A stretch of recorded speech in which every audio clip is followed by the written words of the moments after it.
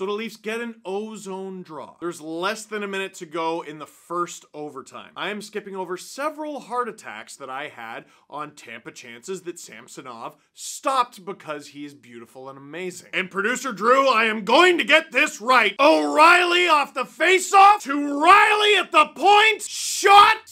Nice! Look at Morgan Rielly's shining face! That's not called gauze and blood, it's called a victory booger! And in this one, the Lightning could not pick it. And the Leafs, despite an abysmal second period of hockey, despite being without several of their top players for like half of the third period in a playoff game that they were losing, despite getting outshot 39-27, the Leafs come out of Game 3 with a 2-1 series lead.